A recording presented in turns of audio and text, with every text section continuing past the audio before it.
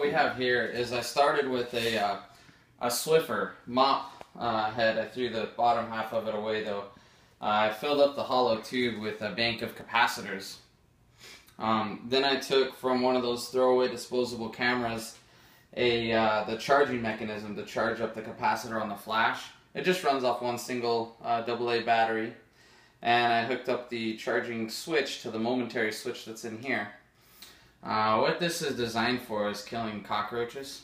So you press the button here, and if it's, I don't know if you'll be able to hear it, but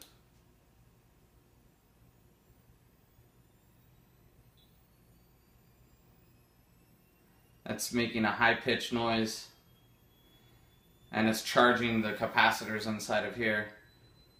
Once it levels off on the pitch, right about there, then we're going to pretend that this piece of aluminum foil is a cockroach, so it's all charged up, ready to go.